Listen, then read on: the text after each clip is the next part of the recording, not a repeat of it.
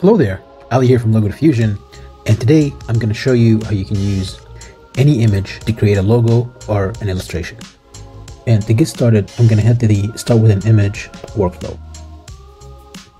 Now, once I'm on this page, I can start by uploading an image. So I'll just click here, and I have this image of a football player.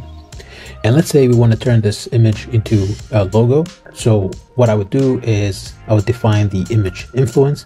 So we can start by keeping it in the middle and see what we get. I'm not going to use the image colors for now. And we need to choose a logo design style. So if we click here, you can see we have these 9 styles. So I'm going to start with something simple, like a pictorial logo style. And we can start by going to the settings button over here. And here we can just choose a few attributes of the logo we want. So I want it to be modern, minimalist, and since we have a full body image, we'll just keep it to full body.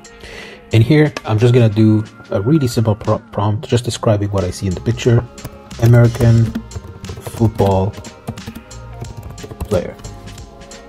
And let's hit generate. And we got these results kind of following the original image and giving us a minimalist type logo.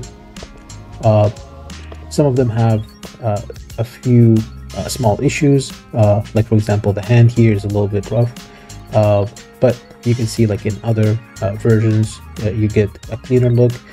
You can always export any image as a vector file, so you can just click on it and click on vectorize. Then you can edit it inside of Adobe Illustrator or any vector editing software to smooth out these edges and get the logo to be production ready.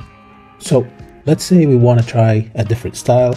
We can just go to here and let's try an icon / emoji flat logo design.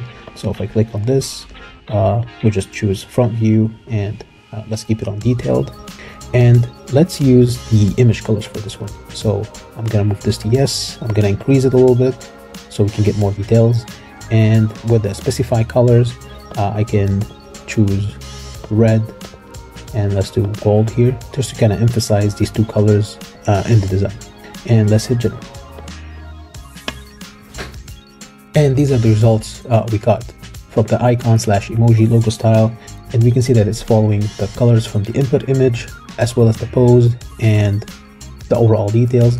As you can see here, we have the hand cleaner here since we're using a higher image influence.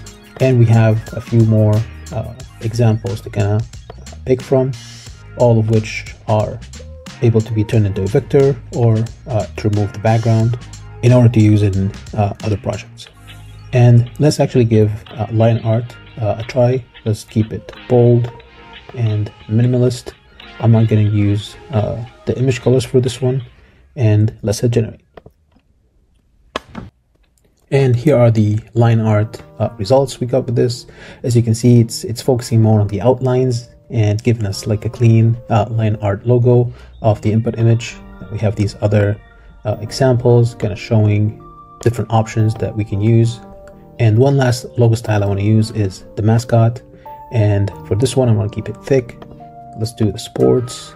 Let's keep it detailed. And for here, let's do full body. And let's hit generate. And with mascots, we got more detailed results. You can see we have shadows and highlights, almost looking like an illustration. We can always increase the image influence if we want to fix any small issues or problems with these results. And you can always use the 2D art styles down here as well.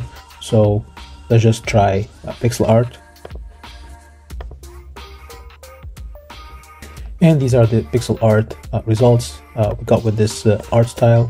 Now, another thing we can do with this is turn this image into another realistic image. So let's say I want to go with something like cinematic, and let's try to turn this football player into a zombie, for example. So let's do zombie American football player, maybe add something else like infected skin, and let's increase the image influence to between mid and high, and let's click generate. And these are the results we got with the cinematic. That you can see it followed the same shape, but it turned the player into a zombie. We can see here we got some blood stains and maybe some infections happening over here. Now, if you want this effect to be even more visible, you can use a style that kind of complements what we're trying to do. So we have dark arts here, kind of like a horror style. So I just changed the style and I'm going to click generate to see what we get. And these are the results we got from using the same prompt with a different style, the dark arts style.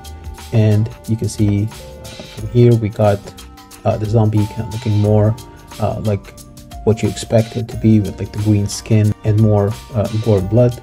And this is pretty much how you use the Logo Diffusion image to image feature, where you can get a few logos, illustrations, and even 3D variations of the image we input into Logo Diffusion. Hope you guys enjoyed this one.